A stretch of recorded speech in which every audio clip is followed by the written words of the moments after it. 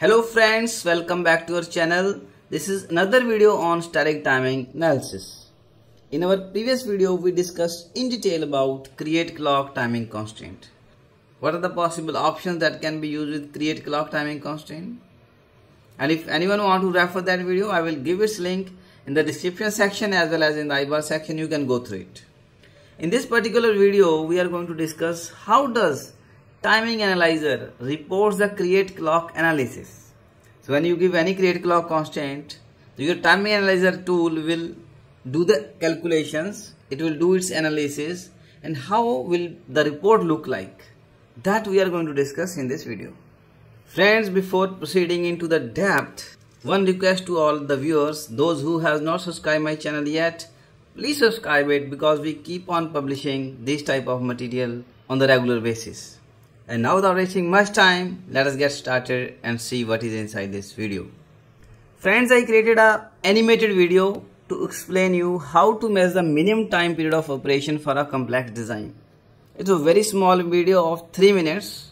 I think all of you should go through it before coming into this video. I will give its link in the description section as well as in the I-bar section. You can go through it. But here I am keeping the crux of that video. Let us say this is the critical path in that complex design which is responsible for calculation of minimum time period of operation. And this is the clock applied to all the flops. So the minimum time period of operation will be TCQ, the delay of this flip-flop, plus the delay of combination logic, plus setup delay. So that is T minimum. And F maximum will be equal to 1 by T minimum.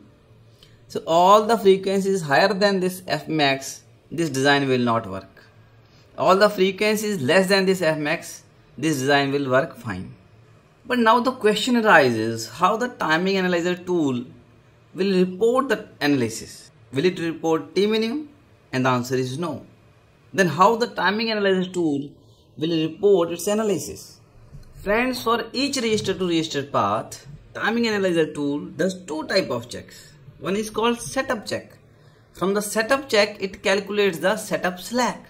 And other type of check is hold check on the same register to register path, and from that check it calculates the hold slack. So there are two types of slack for the same register to register path that are reported by timing analyzer tool. So after analyzing all the paths, the timing analyzer tool calculates the worst slack, worst setup slack. It is called WNS. WNS is for the complete design. This is setup slack of the worst path. Another type of slack it reports is WHS, worst hold slack from the entire design. The worst hold slack path will be reported here. So basically we can say that for create clock constraint, timing analyzer tool will report WNS and WHS in its timing summary. But now the question arises, what do you mean by setup check and what do you mean by hold check?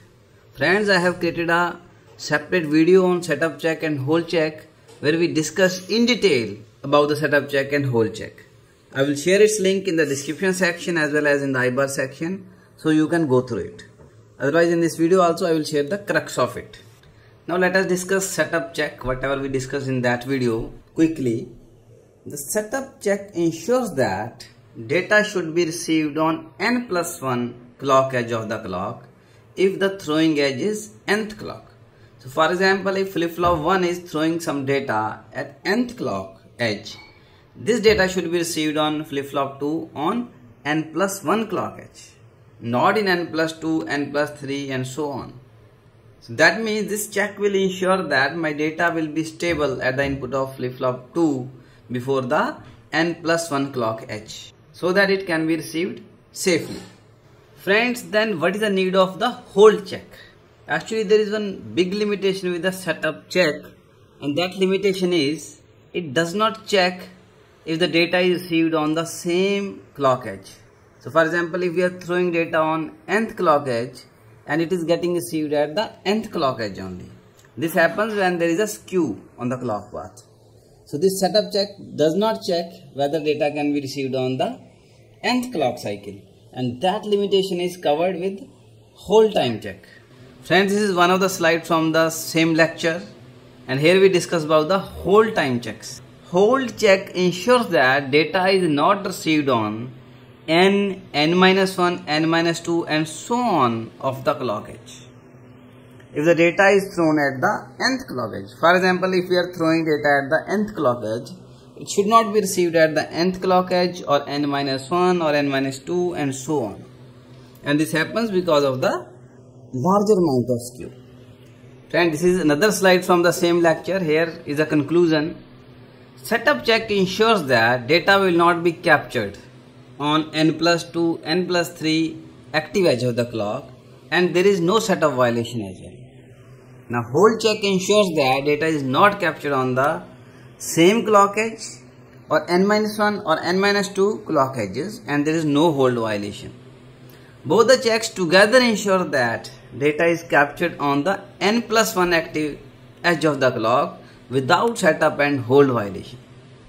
Friends, now let us see how the timing analyzer tool calculates the setup slack. Previously we saw the expression of minimum time period of operation is equal to TCQ plus TCL and plus setup of the second flip-flop.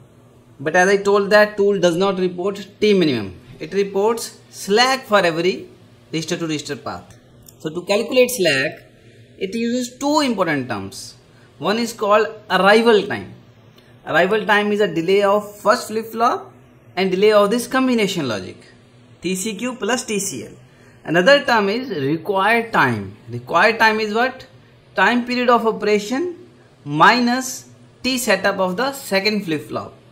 So almost all the terms are taken from the previous expression only. But friends, what is T period here? T period is not T minimum here. T period is a time period specified in create clock constraint. As you remember, one of the very important option in create clock constraint is period of the clock. So that period is taken here. Friends, as I already mentioned, that tool does not calculate T minimum. We provide T minimum through create clock constraint. Now we are asking the tool that as per the current placement and routing, whether my design will be able to work at this T minimum or no. Setup slack will be equal to required time minus arrival time. Now friends, let us see how this expression came into the picture. Friends, first thing before this calculation, you should know that this setup slack is calculated with respect to flip-flop 2. Let us assume a very simple case that my rising edge appears at 0 nanosecond. So at 0 nanosecond I will have a rising edge and this flip-flop will pass its input to its output. So delay is TCQ plus TCL. So this is the total delay after the rising edge of the clock, which is appearing at 0 nanosecond. So after this much delay, my data will appear at the input of flip-flop 2. So basically, let us assume that this is 0 nanosecond. After TCQ plus TCL amount of delay, this data will appear at the input of flip-flop 2. And for this particular delay, we are naming it as arrival time. We have given a specific name to this delay, that is called arrival time. This is a time in which data is arriving at the input of the flip-flop 2. Friends, for simplicity, we are showing only TCQ and combination delay, but in the actual timing analyzer report, you will see the net delays also. So for example, the net from flip-flop to combination logic, this delay will be included, and the delay from combination logic to the flip-flop will also be included in the arrival time. Now let us try to understand the second important term, that is called the required time. Required time is an input to the PNR tool, placement and routing tool, and required time is a time that I am asking the PNR tool to give for arrival time. So basically required time should be greater than the arrival time. So PNR tool will make this placement and routing in such a way that it is less than the required time. So how do we specify the required time? We specify the required time through create clock constraint. In create clock constraint, we supply the period, time period of clock. Another important thing, we know that this flip-flop 2 has a setup time requirement. So required time is equal to time period minus setup time requirement of flip-flop 2. If you see the above expression also, T minimum minus T setup is equal to TCQ plus TCL. So required time is T minimum minus T setup. But here T minimum we are giving to the tool. This should be always greater than arrival time. Friends, in very simple words, we can say that required time is given by us through constraints, and it is the maximum arrival time that is given for the PNR tool. And according to the placement and routing, timing analyzer tool will report the slack. Slack is nothing but required time minus arrival time.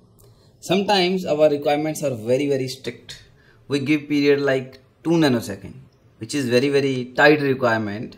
In that case, maybe PNR tool will not make this placement and routing to serve the requirement. In that case, arrival time will be always more than the required time. In that case, slack will be negative. So our design will not work at the required frequency. Friends, in this calculation, I consider the most simplest case where clock skew is 0.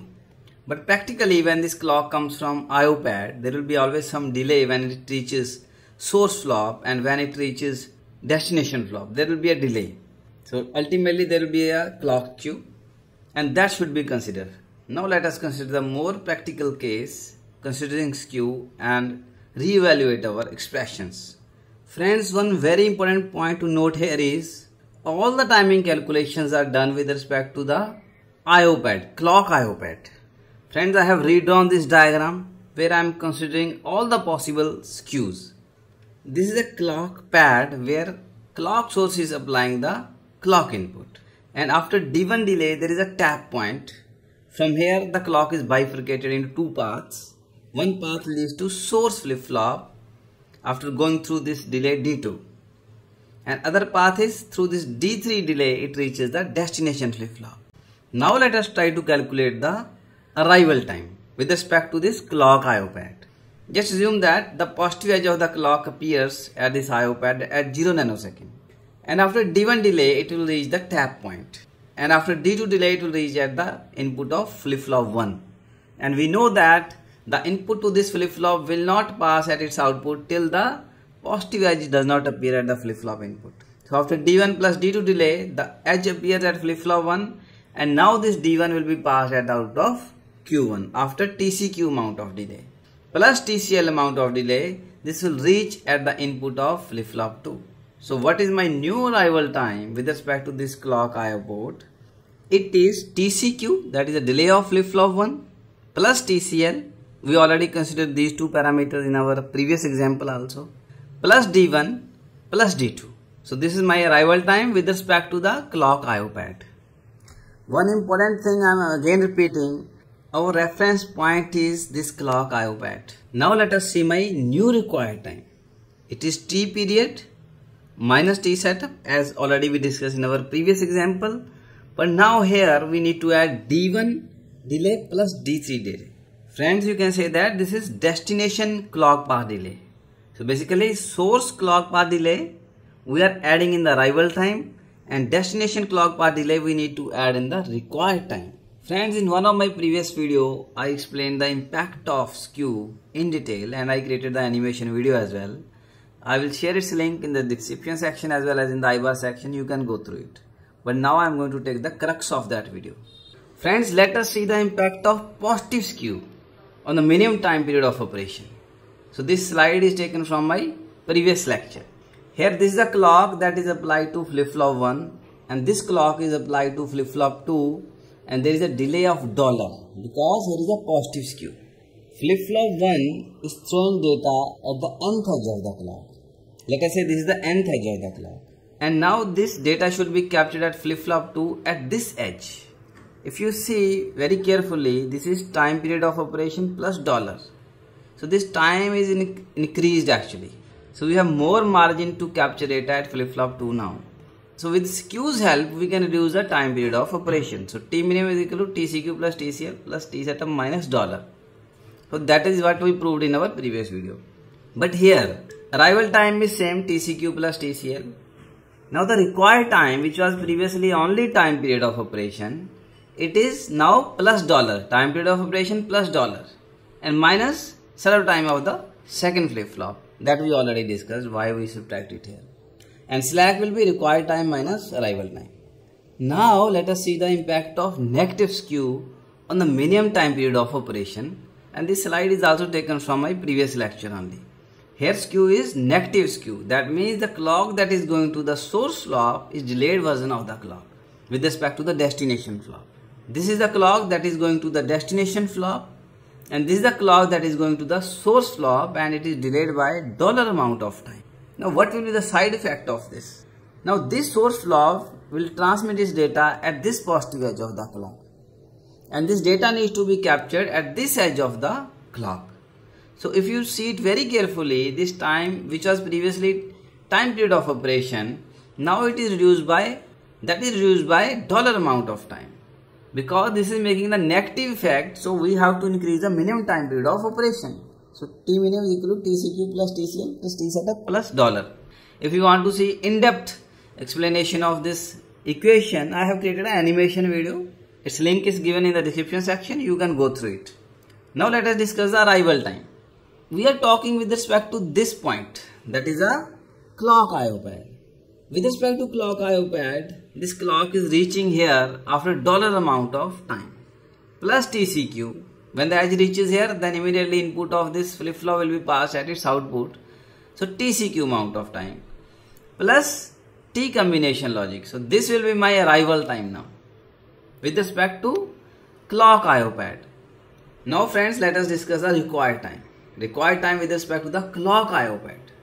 Friends, when this positive edge appears at this clock IO pad, after that we have time period of operation to capture data at flip-flop 2, because flip-flop 2 is capturing data at this edge. So we have time period of operation only minus setup time of the flip-flop 2.